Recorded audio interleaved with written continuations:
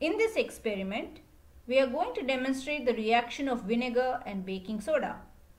For this experiment, we need vinegar, sodium bicarbonate or baking soda, 2 glass jars with 1 hole in their lids and 2 bent straws.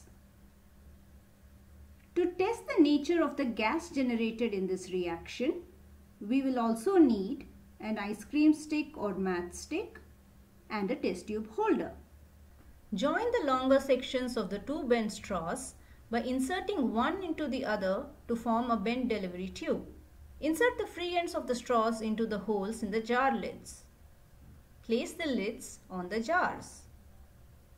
Now add half test tube full of vinegar into the first glass jar.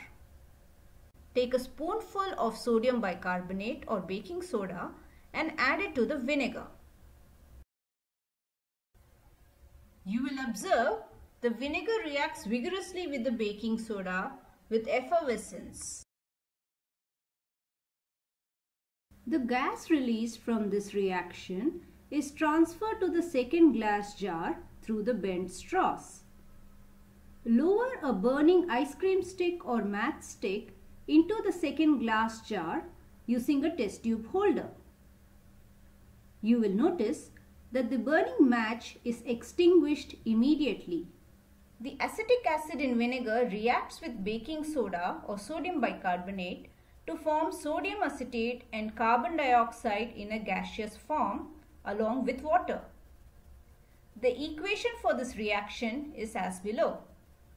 Acetic acid plus sodium bicarbonate gives sodium acetate plus carbon dioxide plus water.